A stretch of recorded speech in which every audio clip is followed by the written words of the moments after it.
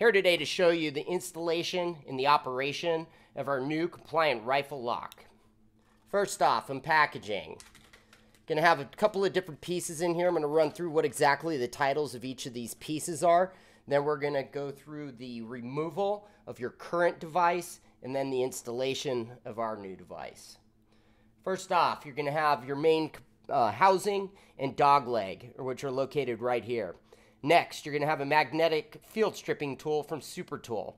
That helps with the operation of the removal of the dog leg when you're outside of the state or in an emergency. Next, we're going to have the O-ring. This O-ring is going to be the last thing you're going to install that helps seat the product well. Aside from that also, it's going to help you decrease any scratching or damage that happens to your firearm from the operation of the lock. Next, you're going to have your internal magazine catch spring. Now that spring is provided. You don't have to use this spring. If you currently have one in your rifle, you could definitely use that one. The piece that you are going to need that's currently on your rifle is right here. This is your magazine catch bar. Right there, you're going to have to still use that, so don't do anything with that when you remove it. Okay, first off, you're going to take your current device and you're going to remove it. Depending on what you have, you're either going to have a bullet button, a magazine release button, or another competitor's product if a locking device is compliant in California. The removal of each of those is going to vary, so please check with your manufacturer's suggested removal and follow those instructions in order to remove it. Okay, now that we've removed your current device and you're ready to install the new compliant rifle lock from Supertool, you're going to use your magazine catch, which is right here. So this is the piece that you need to keep, that you need for installation of our new product. The nice thing about the compliant rifle lock from Supertool, it utilizes all your stock AR-15 parts. The only thing you're replacing is the end piece or the magazine release, which is right here. First step, you're going to take your magazine catch. What you're going to do is you're going to feed it through the other side of the rifle, which is right here. Put it through this hole and seat it. Next, you're going to take our magazine retention spring, catch spring, and you're going to stick it in there like that.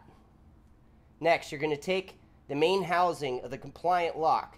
Now, it's very important to put the direction in the correct direction, which is placing it here like this. And it's facing in the 11 o'clock position, like this.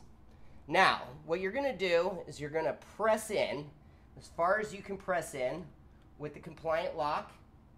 And as you can see, because of the dog leg, you need to be able to remove the upper from the lower.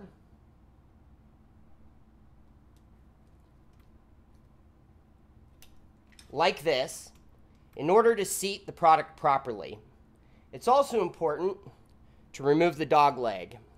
So you have the compliant lock right here. Take your Supertool, put it on top, and you're going to remove the dog leg such as that. This last piece is your main housing. This is what you're going to install. Now what you're going to do is press on here, seat it all the way in, spiral your magazine catch from the other side, and screw in like this.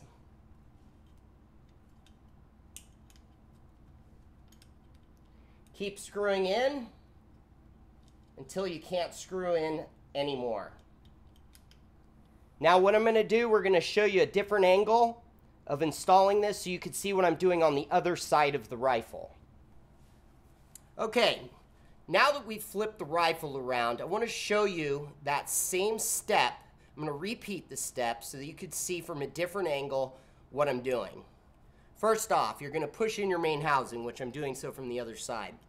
Your magazine catch is going to be very loose. You're going to screw it in. You're going to turn it in a clockwise manner, such as this, until you cannot turn it anymore. Okay, so we've come to the end of it. You want to feed it back in and let it go.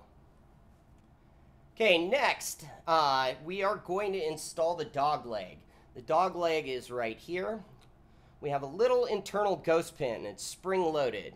As you can see, you can push it in. What you want to do is hold in that pin right there, feed it into the hole, and rotate until you feel it lock. Once it locks, you're ready to perform a function check. So you want to close your receiver, secure your takedown pin, insert a magazine. Now, the function check is very important. If your magazine is able to release without opening the action, then this is not a compliant rifle lock. It's very important that this functions properly. So the first thing we're going to do is check to see. So that was done on purpose. The magazine did release with the compliant lock installed. And the reason why I'm showing you that is because it's very important to screw in the compliant lock or the magazine catch from the other side all the way. So when you perform your function check, if the magazine drops, like I said, that was done on purpose in order to show you how to fix that issue. I've once again turned around the rifle so that you could see the final spin or how to fix the issue of the magazine dropping. You want to take your magazine catch, push in your main housing all the way, spin your magazine catch, and so it got caught on the bolt release. What you want to do is push in the end of the bolt release like this so you can get past one turn. You want to go an additional turn. It's going to look like you cannot go any farther, but if you pull your bolt release forward, you move your magazine catch forward such as there, then you push it back, you are able to get it around one final turn, just like that. Now your compliant rifle lock is properly installed. Again, we're going to perform a function check. First, insert a magazine. Next, we're going to test whether or not the compliant lock is installed properly by pressing on the housing. No matter how hard I press here, the magazine does not release. This is a proper installation. This is compliant. Now that you've successfully performed a function check, you're going to do the final step of the installation process, which is the installation of the rubber O-ring.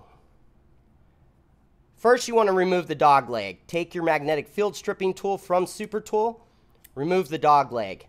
Take your rubber O-ring, and you're going to secure it over the entire main housing until it's seated. This is going to stop the magazine catch from falling out the other side. It also protects your firearm from any scratching or damage. Once again, here's the dog leg. Install it, twist it until it locks. We're done. Your rifle is now compliant. Now that we've successfully installed the compliant rifle lock from Supertool, we're going to run you through its special operation. The reason why we have a patent on this product is because it's convertible. We have the only convertible rifle lock that is on the market currently.